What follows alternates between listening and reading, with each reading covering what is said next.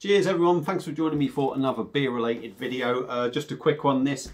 I've picked up half a dozen beers today whilst out and about. So I just thought I'd do a quick video and show you what's coming up to the channel. Hopefully they'll be coming up at some time in 2023 because you know how I am. But yeah, let's get cracking and show you what we got. So the first one was picked up in Home Bargains. I seen somebody else review this and I thought, oh, I've never seen that. So this was picked up, like I say, in Home Bargains, and it's Budvar Dark Lager.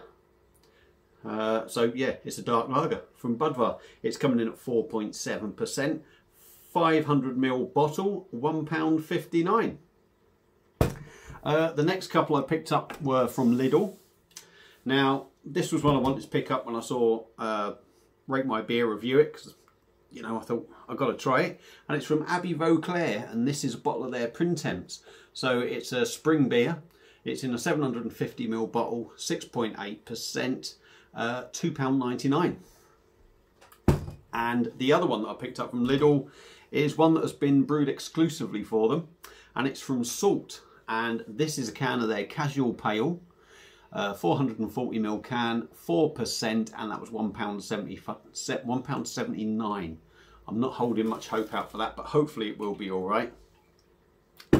And the last three I've picked up from St Martin's service station around where I live. I just went up there to go and fill my car up, or fill the van up, and I thought I'll have a nosy at the beer. I was hoping there'd be a couple of others there, but there wasn't. So well, a couple of others that I was really looking for. Hopefully I thought they would have anyway.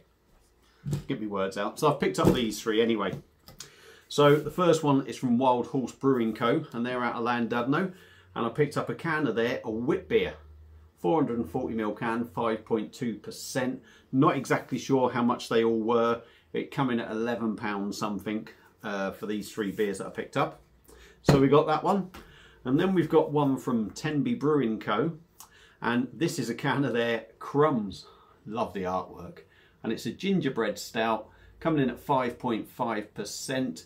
And that's 440ml can as well. Now the only beer I do know the price was of is this one, and it's, again, it's sort of localish if you like, to a certain extent, and it's from Salopian Brewery. This was £3.89, and this is a can of their Constellations. It is a double dry hopped pale ale. It's coming in at 5.3% in a 440ml can.